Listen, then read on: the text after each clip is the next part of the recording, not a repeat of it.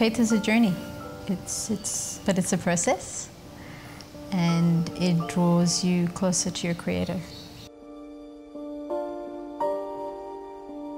We got married in 2012, June of 2012. The Lord has been the center of our relationship, and we have trusted Him for everything. Our car, the life we have, the furniture in our house, everything. But there was this little area that was, will we ever have a child? There are times when I lost hope. Yeah. The hope of becoming a father. I remember, sometimes Shirley would come to me with proposed names of the child. As a matter of fact, Shirley believed God to provide us to give us twins. Through that time, the Lord again confirmed to us that we were meant to be together, because He just kept giving us that peace.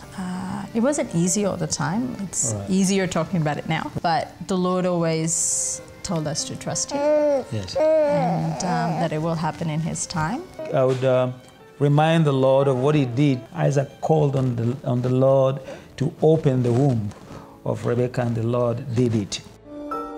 It was 2017.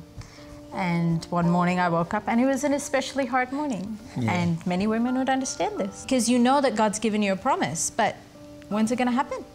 And that's the question on all of our minds when God gives you a word, a promise, You just kind of wake up and you're like, this is never going to happen. You don't know why, but it's just this thing.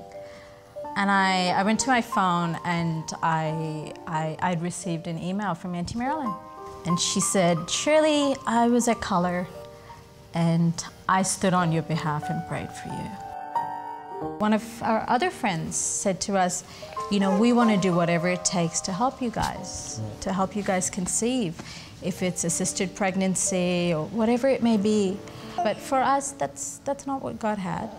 God wanted us to wait, and He wanted us to be obedient and wait.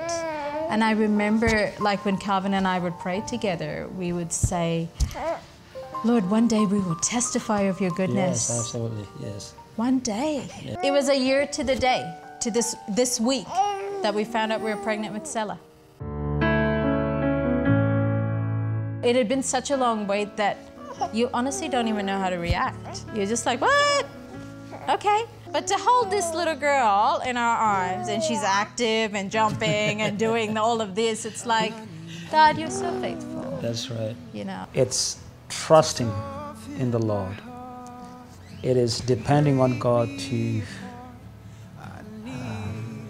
see me through in difficult times, in challenging times, or to provide what I need, to grant me the desires of my heart. Give me faith to trust what you say, that you're